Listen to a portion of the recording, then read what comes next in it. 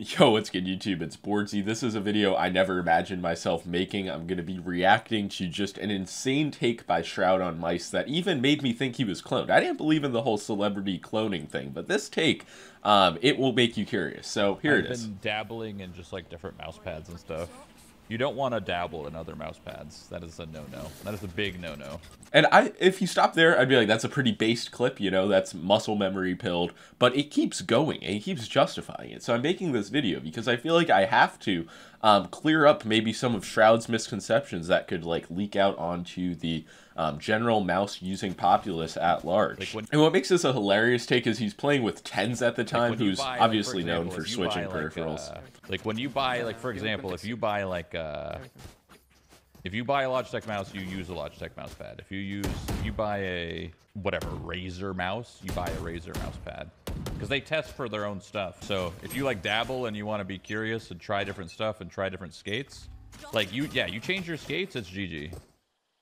Your mouse sensor is going to be wrong. It's going to be all fucked up because it's not. That's how they test them, right? They don't test them on all products. They just test them on some. So that's the take, and I could be getting trolled, but a lot of that is just straight like company talking points, and I'm gonna even give you guys an example. So with mousepad compatibility, where he says if you have a Logitech mouse, you gotta use the Logitech pad, Razer mouse, Razer pad. First things first, with Razer, they literally, one of the selling points on their new sensor is that it's compatible with any surface, just like random fucking slabs of glass. So at least with Razer, I mean, honestly, a lot of products, you're not going to experience any incompatibility. Let's say like Logitech's G640, it's just a basic cloth pad. Like there's no reason that a Superlight is going to perform better on that than it would say an Artisan Zero. And unfortunately, if you do follow Shroud's school of thought on this, you're not ever going to be able to use an Artisan mousepad because what mouse is going to be the counterpart? And I actually did have Razer back in the day. I mean, I figure I can leak this. They were telling me at the time the Razer Strider released that they were pretty much saying the same thing Shroud said, that this tracks extremely well with our mice. It was designed for Razer mice, but I just take a step back and I'm like, maybe Razer is saying that because it's in their best interest to have people buy their mouse pads, or maybe they actually did the testing, it did perform well, but the Strider is just the same as the Zowie GTFX, which has been out for a decade. So it's like, we need to be critical. And if you are a super mouse schizo and you know what a squall value is, that basically tracks how well a sensor performs on a different surface. So this is a real thing. What Shroud's saying does have merit to it, but unfortunately, like, there's just no like real application. Like every mouse, pretty much every mouse is going to be compatible with every like cloth textile pad.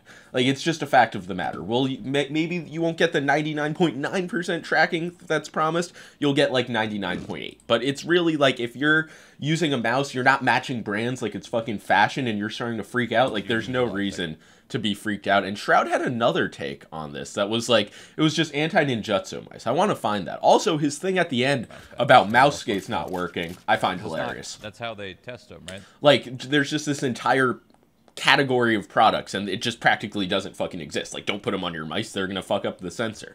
So it's really just like, it's parroting company talking points to a level that is like almost parody. And yeah, I just found this clip incredible. Okay, I found the clip. He's talking to Tens about the Ninjutsu Sora V2, a mouse that I recently reviewed. I think it's like 39 grams or 40. Is this fucking Ninja's mouse or something?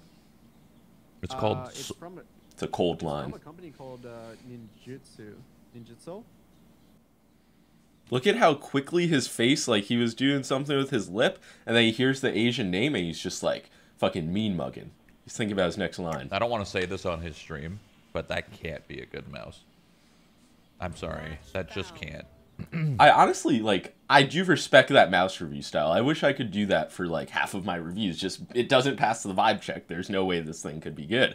I can't even, like, this take is even crazier because, like, there's no substance to really break down. He just hears the mouse's name and he's like, nah, that's no good. So if anybody was following Shroud, he was their favorite peripheral advisor. I would recommend swapping that role over to me.